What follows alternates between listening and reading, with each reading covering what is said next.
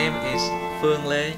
I am a third-year PhD student here in the Department of Human Development and Family Studies. My advisor is Dr. Elizabeth Trejos, and my research involves video games and the stigma around it.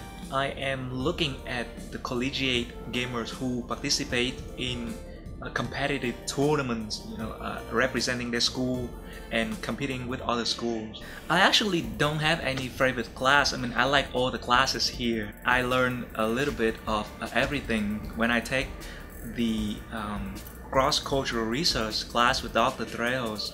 I learn to be mindful when it comes to cross-cultural studies and the cultural factor that associate with each phenomenon.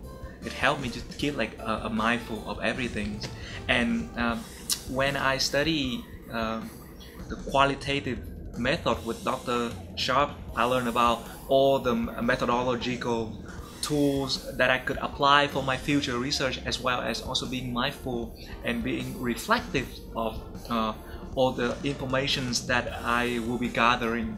My favorite things about the HDFS program here at TTU is that, first of all the faculties and all the administrative staffs are really nice and really helpful to me.